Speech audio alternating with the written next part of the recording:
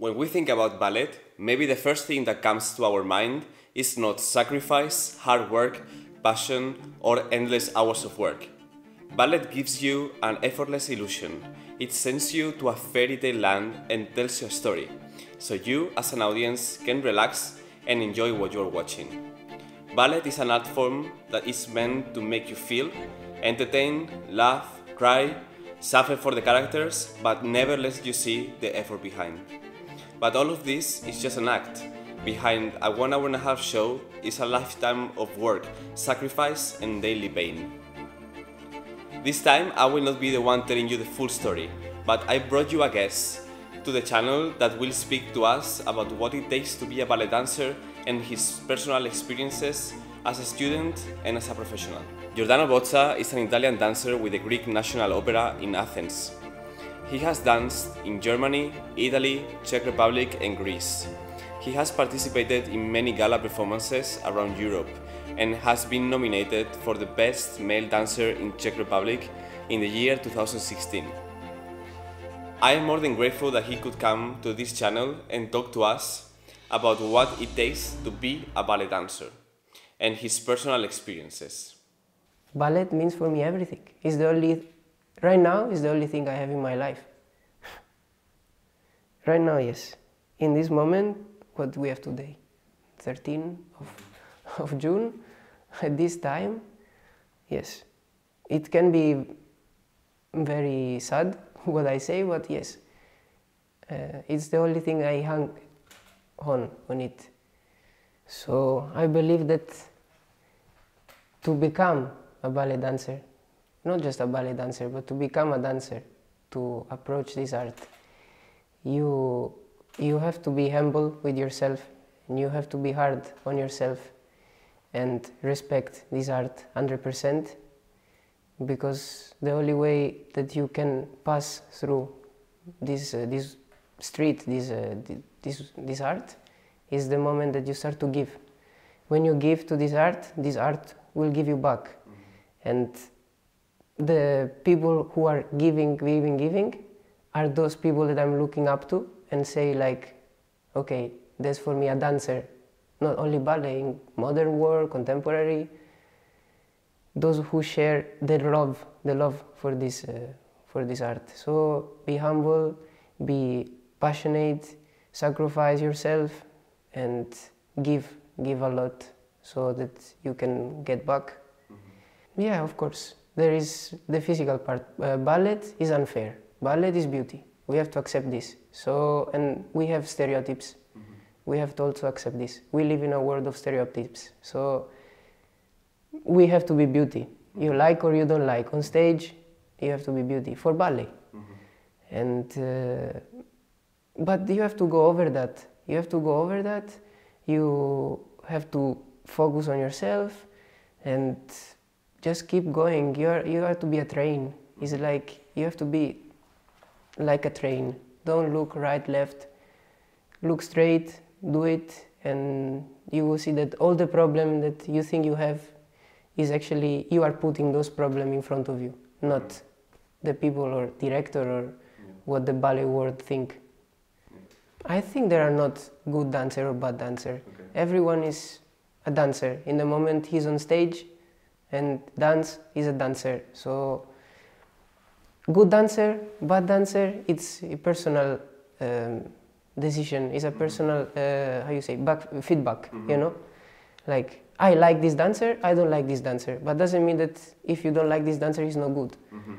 As me, I say sometimes this dancer is very good, but I don't like.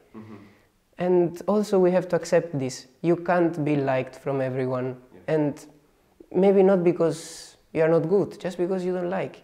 Sometimes we get mad with the directors and we say, oh, the director don't take me because he don't like me, I'm not good. Or maybe he just don't like your color.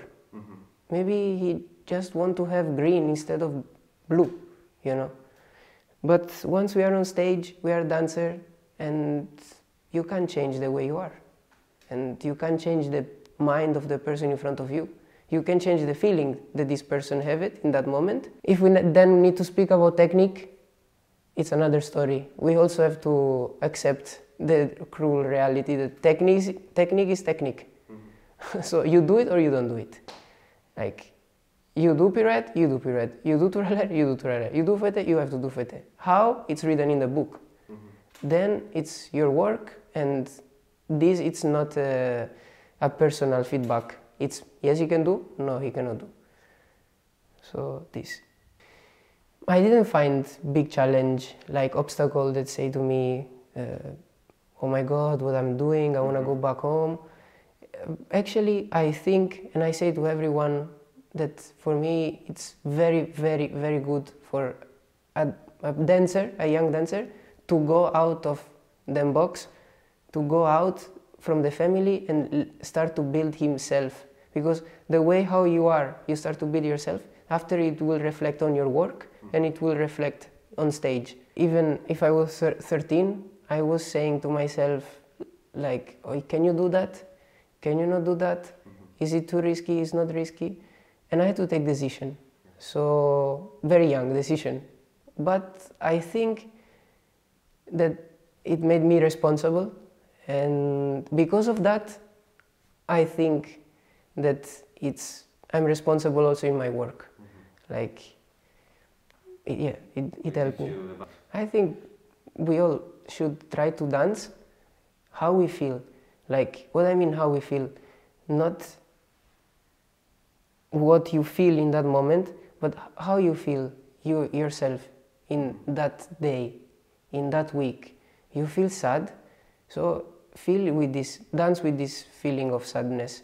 You feel angry, dance with this feeling of angriness or happy, you know. I think then you will start to see the dancing in another way. Because this moment of my life, I'm not very happy. So, and when I go in the studio, I go and I dance with this unhappy feeling. Doesn't mean I'm not doing things like jumping, or because you see jump is like happiness. No, like I'm trying to dance with this, to have a dance with this feeling. And people, instead of dancing to try to get the feeling of what you are doing, they should try to dance with the feeling they have. To my younger self, I would say, don't do the ballet. No, don't put this. No, but to my younger self, that's hard. To my younger self, what I would say? Maybe I would say that what I'm trying to do now. What I'm trying to do now is, I want something, I ask, I go and say, look, can I do this, this and this? Without putting something between. We don't have this barrier of being afraid, okay? Because we don't lose anything, okay? So maybe sometimes you are young and you are coming from school and you're like, I don't know, to this company, it's too big company, I'm not ready, or I'm not saying to be nose up or to be like, oh, I can go everywhere, but to don't be afraid to ask, to try, because what you can get back, it's just no. Maybe no, you cannot, or no, we are not looking for you, or you know. And maybe I would say to my younger self to be a bit more this way, because when I was looking for the job, I was like, oh, I'm not sending in there, or there, because come on, I'm just finished. I'm not even finished the school, because I left before finishing the school, because I didn't want to finish. And but yeah, to have this for me and for the young generation. But for the young generation also, I would suggest them to respect this, what we are doing, because everything now, it became a competition. Everything now became